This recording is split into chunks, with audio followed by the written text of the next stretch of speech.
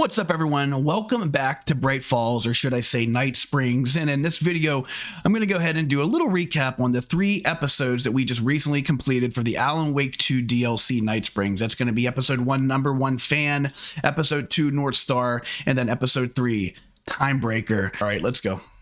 All right, so here we go with the very first episode, Number 1 Fan, starring the one and only Rose Marigold of the Oh Dear Diner, Washington's finest waitress, there to serve every single patron every single morning their flapjacks and coffee with a big bright smile on her face and a how do you do. This episode, I think, was largely satirical, right? As everyone knows, it's played Alan Wake 1 and Alan Wake 2. Rose has the biggest crush in the world on Alan Wake. And typically it kind of goes unanswered, right? Wake is very much an unavailable man in more ways than one. First and foremost, the guy is married, ladies and gentlemen. And second of all, he spends actually most of his time underneath a lake in a separate kind of like universe that it's not like above ground. So the guy's honestly, when it comes down to it, he's never going to actually be able to give Rose what she's looking for in the real life. Now, the really cool thing about this first episode here is it's kind of just like in like Rose's fantasy, Rose's dream. Wake is captured. He sends out the SOS call. Rose is very dutifully serving every single person inside this diner by herself whenever she gets the big SOS call from Loverboy AW, and she's being summoned to go in and save him as he's trapped. And she is finally getting the call she's always been waiting for, and the call that she's ready to answer, and that's going to save Alan Wake. Rose marches off down the street towards the boat docks there, pretty much just like a soldier going off to war.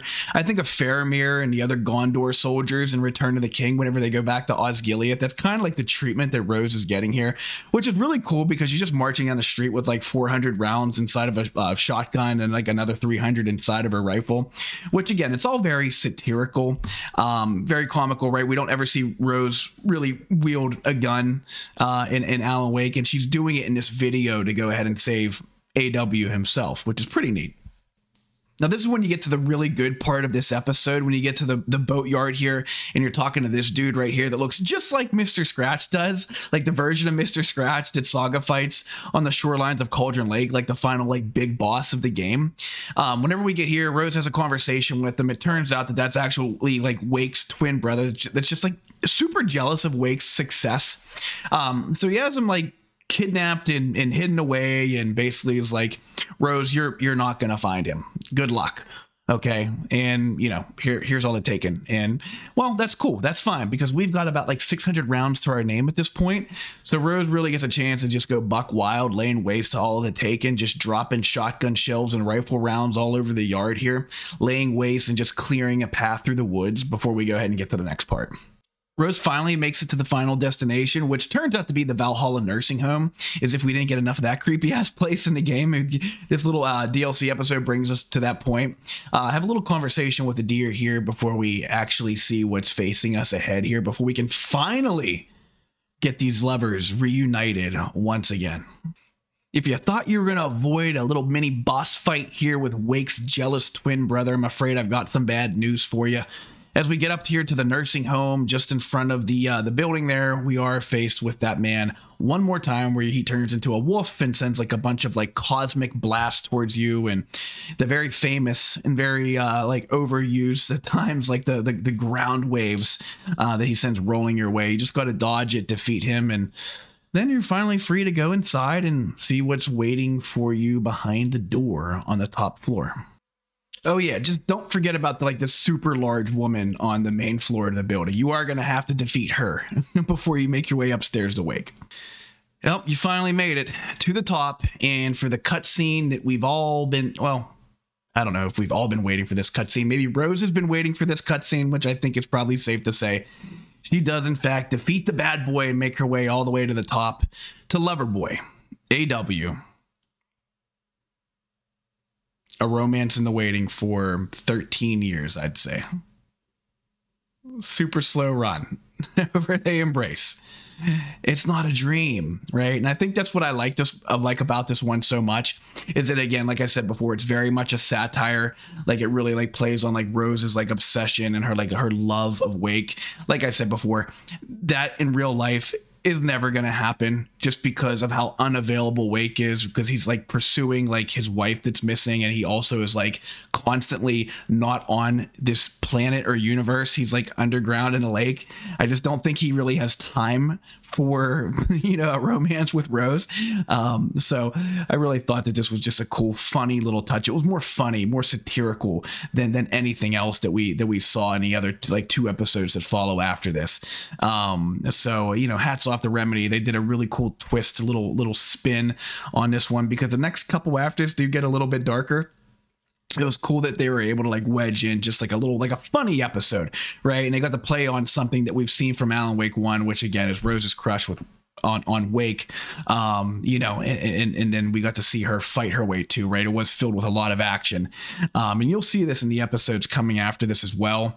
I think what they do is they don't want you to focus on like scavenging really as much and like hoarding ammunition and holding on to it like you can like in Wake 2. Like, sometimes you really have to be diplomatic about how you engage enemies, because you want to conserve as much ammunition as possible, I guess, depending on what your skill level is, or what you know, skill level you're playing on. They don't want you to worry about this, right? As we saw by like the high amount of ammunition you had. We had a shotgun, we had a rifle, and we had combined 500 or 600 rounds of ammunition. They just want you to blast your way through, carve a path, and then get to the destination there. It's kind of more about the atmosphere, the environment, the story, the goofy characters, like the mission that you're on, and, you know, just enjoy yourself. Don't worry about like trying to find a couple extra shotgun shells so you can try to make your way to the end of the mission. Don't worry about that. They don't want you to worry about that in these DLCs here. It's more about the story that they're trying to tell in like the 45 minutes to an hour that it takes to complete each episode. So that was Number One Fan. I enjoyed Number One Fan a lot. Let's move on now to episode 2, which is North Star. All right, episode 2 of Night Springs DLC is North Star. And just like I said at the end of a Number One Fan recap, episode 2 is pretty much the exact opposite of that. There's no cheery romance going on here. This is very much like a dark episode. I think out of the 3 episodes, this is the one that's the most like the base game of Alan Wake 2, where it's very dark, you know, very much a survival horror elements here with the visuals, the sound effects. You're back at Coffee World, which I think, outside of maneuvering around the woods and shores of Cauldron Lake, I think Coffee World might just be like the scariest setting in Alan Wake 2. I know that Cauldron Lake gives it a run for its money, but Coffee World is horrifying. And you know, now you're here and it's pitch black. The lighting's a little bit different than it is in the game, but again, it's a completely different setting than episode 1, a Number One Fan, where you're just gallivanting around and everything's like pink and purple and red and all these like beautiful like love inspired you know, color palettes. You're very much just coming out of like the pitch black woods and going into this creepy ass amusement park here as Jess Faden. As I've never played Control before, but I am aware of the Remedy verse. I do know that Jess Faden here is the protagonist of Control, and I think it's really cool that they introduced a character that's not even in Alan Wake 2.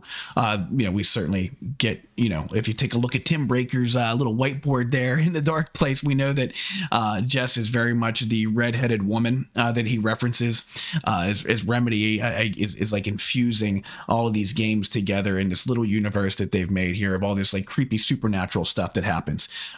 You know, I personally, playing through this episode here, really enjoyed playing as Jess Faden, and I want to say that I have Control now on my list of things that I want to play here going forward. So that's just a little introduction here for the second episode here. We'll go ahead and crawl forward and kind of talk about like what it's all about here. All right, real quick, I want to bring something up that doesn't really mean a whole lot here in this episode, but it is something that's come up before in the base game of Alan Wake 2, and this is for all the people out there that aren't math people, okay? Hand up. I'm not a math guy, guys. I'm not ashamed to admit that. All right, full transparency here, no bullshit. I'm not a math guy. I've never been a math guy. You know, Remedy and Sam Lake, they must be math guys. They love their equations, I guess, and their math problems that they sprinkle about the woods of Bright Falls. And now, as you can see here in his first episode 2 of Night Springs, look, I'll take a couple cracks at the pinata. I'll give it my best shot. But if I'm not cracking that baby open, I can promise you right now, I will cheat. Hand up again. I will cheat. I'll pull the phone up. I'll Google what the answer is to the test. Okay. No shame. All right. Not a math guy. Hand up. I will cheat. 10 times out of 10, I will cheat. All right, as we start to make ourselves familiar again with Coffee World, even in like this different setting here with like the different like darker, scarier colors, they somehow managed to make this place even more frightening than it was in the base game. We figure out that Jess is trying to locate her brother. And it would appear that she has some kind of like connection to her brother. As whenever she does speak, it seems like she's speaking to him, not about him. And it's almost like she's expecting an answer back. So she's trying to find him. She's been brought to Coffee World, and this is where I guess she expects to, again, find him. She's on a hunt, very much like Saga's on a hunt for answers whenever Saga goes to Coffee World, right? Saga's more so like looking for the keys to her trailer. Jess is kind of looking for her brother, but, you know, they're both on like the same chase there. They're trying to find something, and they're trying to find it by navigating this super creepy amusement park. Well, hey, would you look at that if it wouldn't be our favorite sideline reporter, Tim Breaker? Look, we're going to get to Tim's episode next, but Tim is, first and foremost, he is definitely, you know, a sight for sore eyes whenever you're like in the middle of like, you know, a dark, creepy, scary amusement park. Anybody, any type of possible ally out there would be welcome at this point. We're very much used to Tim filling that role in Wake's Dark Place initiations because he's just constantly in his like little side room there, got the whiteboard out, trying to figure out who Warlin Door is, who's the redheaded woman, is all this really happening? And once again, Tim pops up here in a DLC in Jess's episode and playing very much the same thing. He's basically on the sideline throughout this whole entire video. The man doesn't like linking up with people. And what I mean by that is like he never wants to like ride shotgun with somebody, which is kind of weird. I don't know if he was like that when he was a cop in Bright Falls. Did he never let anybody like ride with them? Like it's like he never accompanies Wake in a dark place. And as we'll find out here, like he doesn't accompany Jess. Like, you know, you'll meet up with him later, and he decides to like move forward and act on his own. But it's like, dude, like strength of numbers here, man. Like, why can't Tim just like link up with us? Like, why can't we just drop these Taken like together? Like, wouldn't it be nice to just have like the sheriff of Bright Falls that can just like teleport all over the parallel supernatural universe by her side? Would be cool. Again, I don't want to get too far ahead of myself because there is good stuff coming ahead for Tim in episode 3, but it's just something that I laughed at. And I'm like, here we are again. There's Tim just like randomly under a light, under a gazebo, giving us some advice, also spinning us some like really weird like stories and insights. Don't drink the coffee, without really giving us any type of like reason why. But he seems very, very adamant about it. So of course we want to take Tim seriously, but at the same time, it's like, dude, why can't you just join us on this journey? So again, I thought that was like a cool little tidbit there as we run into, once again, the one and only Tim Breaker.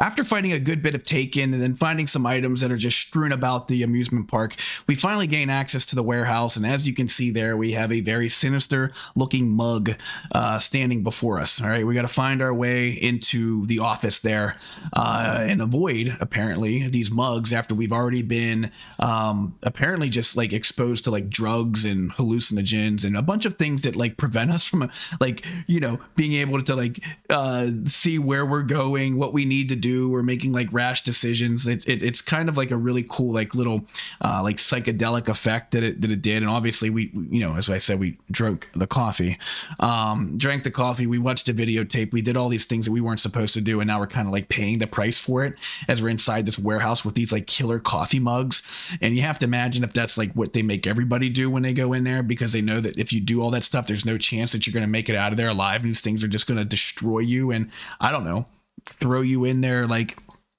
little bean crusher and then like infuse you into their coffee. I don't know if that's like what the end game is here, but Oh shit.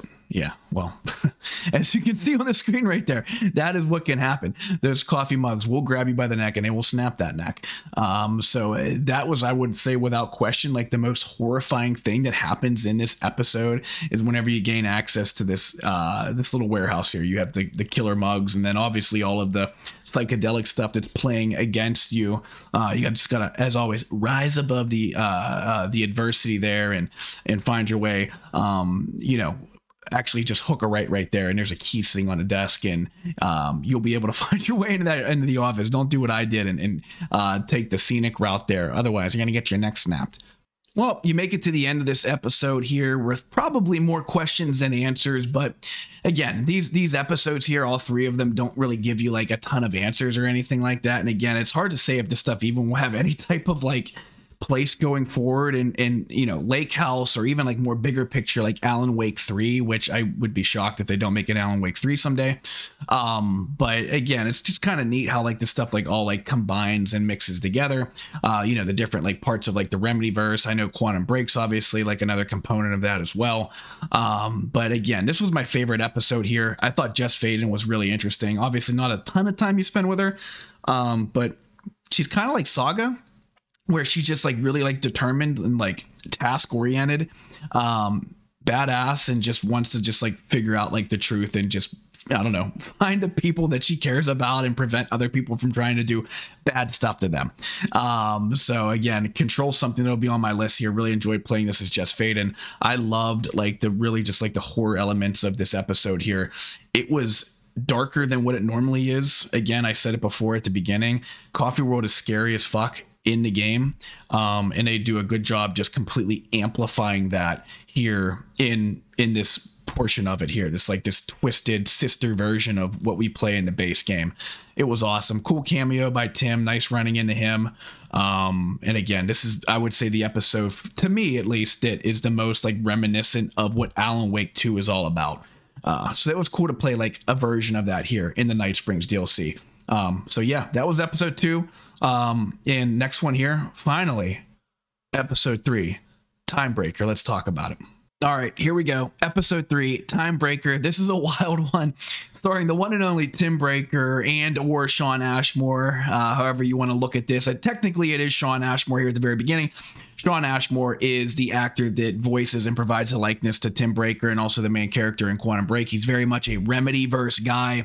And this is just a wild episode where he basically is just this multiversal agent of space and time that traverses from like basically portal to portal, like you're a Spyro character trying to find his arch nemesis, who's essentially Warlin Door, which is pretty cool because obviously Tim's trying to figure that whole little puzzle out in the base game of Alan Wake 2.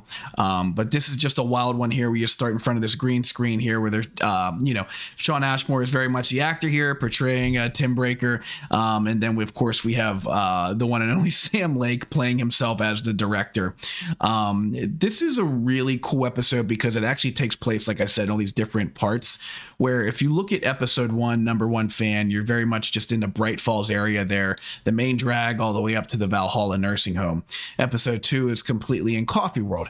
Episode 3, it just skips across time and space to all these different areas here as we're trying to find out, you know, where this Warlin Door is basically, is Tim's just trying to end him, because what Tim finds out is that the Warlin Door character in this episode here is trying to kill all these different versions of Tim. Tim has all these different variations of his persona and character and his physical being, and he starts to find all these like bodies dropped left and right of his character, and basically what he needs to do is he needs to stop Door from going to all these different places and killing these different versions of himself. So that's essentially what the mission is in this one.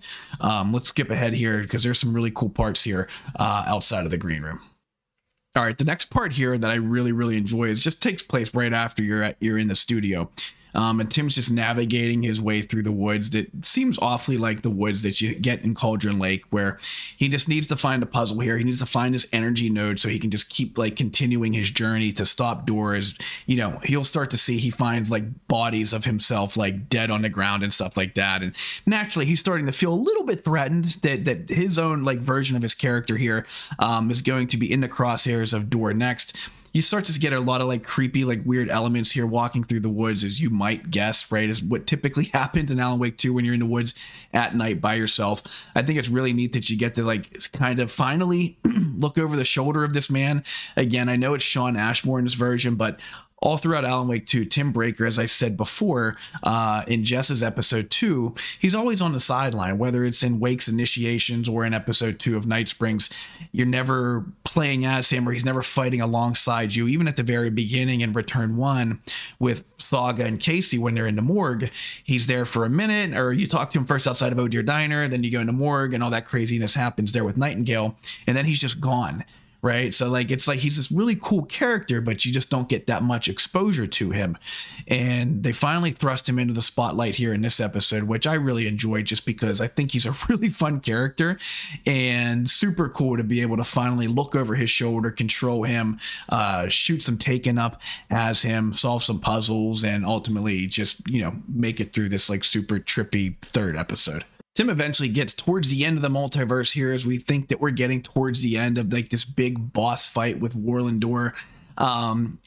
Breaking news, it's not exactly what you think, which isn't surprising. Like, I really didn't think as I was playing this game leading up to this point that all of a sudden I was going to start throwing down with Warlin Door, as if like you're going up against like Nightingale or Thornton and Mulligan or Cynthia Weaver. Like, it just, like, I didn't expect that to happen. It just doesn't seem like something that they would include in like a DLC. Again, they're giving us cool little morsels and little tidbits and like all these like little like nuances and wrinkles that they've created, which again is really, really fun. Even as you see right there on the screen, like they tease like the boss fight, just like they did with Nightingale and you know, Thornton Mulligan and Cynthia Weaver. You basically just fight some Taken here, get to the end, and then they have like a very unique and different kind of like little end game, as you're faced with all these like different like little dialogue challenges. Again, it would have been cool to fight Door, but again, I don't think that makes sense to put that in the DLC, just because the way things are with Warlin Door at the end of Alan Wake 2, it's very much undetermined. We have no idea like what's going to happen with that. We can all surmise who that man is and who his daughter likely is, and that he has a really big part to play here going forward in Alan Wake. I would imagine, again, in Alan Wake 3, I would again be shocked if that doesn't happen. So there's bigger things to happen with Warlin Door, but I thought it was pretty cool that they teased it, you know, in it. And obviously he does all the intros for all 3 episodes as well. But overall, this is a really cool DLC. The way they announced it too at Summer Game Fest, you know, I was thinking that maybe they're going to announce it in a month later. It would come out. Like, no, it's going to come out the following day. And it's just very well done, well crafted, curated. Everything about it that Remedy did is not shocking, because Remedy does really good stuff. They're very much devoted to the fans and fan service and giving the fans everything that they could possibly ask for. The product is phenomenal. Again, I didn't expect 3 episodes. I thought it would just be, you know, 1 couple hour episode, but they pretty much gave you 3 1-hour long episodes each, all with, you know, different spices and you know, different tastes to them. Again, the Rose one was very much a satire. The Jess one in episode 2 was very much a version of Alan Wake 2, I think. Maybe like a little extra amplification there with you know, just all the crazy stuff that you experience like around Coffee World and then inside the warehouse. And then episode 3 is fully unhinged here with Shawn Ashmore / Tim Breaker fighting his way through the multiverse here to defeat Warlin Door. Not just yet, Tim. You're going to have to hold on for probably another 15 years until Alan Wake 3 comes out. I know Tim wants his crack at Warlin Door, at least wants to ask that guy some questions and figure out what's been going on. But it was a nice little tease.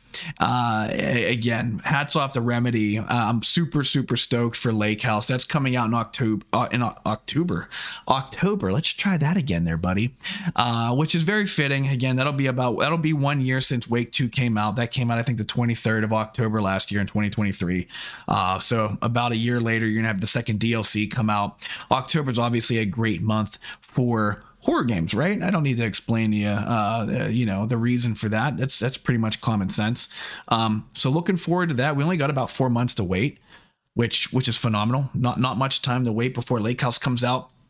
I don't really know what that's going to be about. We have no details on that. We know the lake house that they're referring to is in the woods of Cauldron Lake. If you recall back to the very beginning in Return 1, whenever Saga is with Casey down at the murder site, whenever they leave and they're going to go take the shortcut back up to the car, if you make a right turn there, you go to the fence, and that's where the lake house is. You can talk to someone briefly on the intercom before they politely tell you to fuck off. And as you can find out throughout the rest of Alan Wake 2 by reading the emails, we know some goofy shit happens there with some of the research workers of the FBC. So for the next one, I'm hoping for just like one full episode of just one story instead of like 3 segmented stories. Though I did enjoy this. I just wouldn't want to see that duplicated again in Lake House, and I don't think that we will get that. I think this was more fun and fan service with, you know, controlling like 3 characters that you're just never going to control in Alan Wake 2. Jess wasn't even in Alan Wake 2, physically at least. Was there perhaps in spirit. So they did a really good job with that. They did a great job, you know, putting you over the shoulder of people you're not going to normally control. So hats off to them for that. I don't know who the protagonist is going to be for Lake House. I have no clue. Could it be Saga? Maybe, or is it going to be like an FBC agent? Maybe it's Agent Estevez. I don't know. We can speculate more as we get a little bit more information. This was really, really hush-hush, tight-lipped before this came out. They just dropped it the next day, and then that did not get leaked at all. The 3 separate episodes with the different protagonists of each episode, that was not leaked at all. So I don't know. I guess they do stuff differently over there in, I think, Finland, right? Is that where I think Remedy's at? They do stuff differently over there, right? If that was in America, that shit would have got leaked. No. So I don't know. We might not get any type of little tidbits before it comes out, but October will be here before we know it. We'll be able to enjoy Lake House again. I'm hoping for just one full episode and one story before the inevitable super long wait for Alan Wake 3. But if I'm going to rank these 3 episodes here, let's do that for fun. It wouldn't be a video if you don't rank shit. My favorite's going to be episode 2, North Star with Jess Faden. Again, even though I like the variation, you think I would pick episode 1 or 3 because they are as different from the first game as possible, just because of like the nature of them. Episode 2 being the most similar to the Wake 2 game. I don't know what it is. I just really enjoyed it. I really took a liking to Jess Faden. The warehouse was terrifying. I like the cameo by Tim. Coffee World scares me, and I hate how much it scares me, but I also kind of love it. I guess I just like the pain. I don't know what that says about me, but I enjoy it. But yeah, it's my favorite. Number 2, I'll go with episode 3. I'll go with Timebreaker. I really enjoyed finally playing as Tim and getting that man a gun in his hand and actually seeing him pull the trigger and get him really like into like the action. That was really a lot of fun to see that. And then the travel to all those different locations and settings here in this last episode was really a lot of fun. I enjoyed it. And then Jess obviously makes a little cameo in his too. I'll put Number 1 Fan third. And again, I really enjoyed Number 1 Fan. It was so unique and goofy and silly. Again, just a complete satire of Alan Wake 2. But I mean, I don't know. In a ranking, someone's going to be last. And again, it's no shade at Number 1 Fan. I really thought it was fun and enjoyed it. But yeah, I'd go 2, 3, 1 would be my ranking on this one. So, hey guys, drop me a comment. This was a lot of fun to do. I enjoyed the hell out of Night Springs. Thanks for everyone that was in for the live streams. I live streamed all 3 episodes. I'll have the playlist for that in the description. I'll have the playlist for Alan Wake 1 in the description and Alan Wake 2. So drop me a comment. Let me know what you guys think. What was your order? How did you rank them? Which one did you like the most? Just drop that order. Let me know, baby.